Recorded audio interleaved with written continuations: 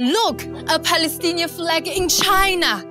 This coffee shop is owned by her. Meet Aisha, a brave Chinese Muslim woman.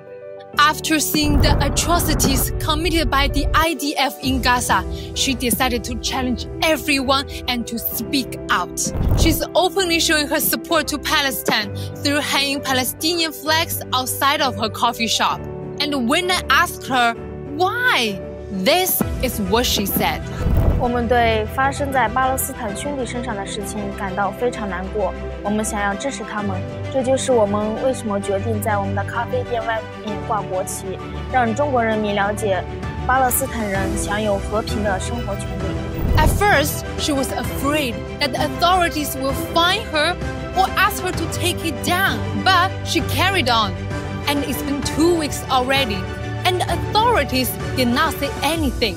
Not like some other democracies, that because of a malfunctioning sign, authorities have threatened the owner to shut down his restaurant if he did not switch off the sign. Maybe hanging a flag in front of a restaurant won't get Israel to stop the genocide. But at least in these difficult moments, this kind of gestures shows that there are people in this world that cares about the Palestinian kids.